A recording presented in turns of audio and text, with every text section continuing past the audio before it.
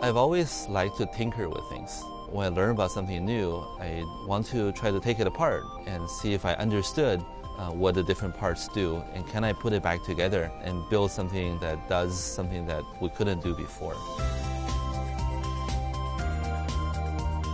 One of the things that my high school research mentor Zhang told me is try to do something on the sexy side of practical.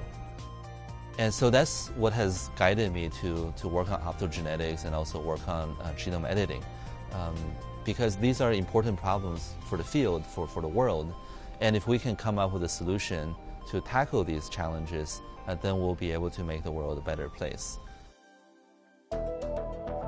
When I first learned about CRISPR, I got really excited because there are so many different applications. There are a lot of different kinds of human diseases.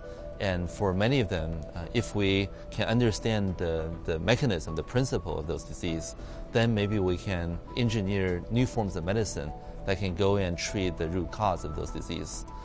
It would also be fun to make better tasting fruits and vegetables and bigger fruits that would make life more and more fun.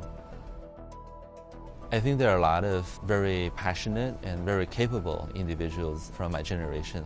I have friends who are working in computer science, friends who are working in industry, working in business, working in policy, that are all trying to do what they can to the best of their abilities to make the world move forward.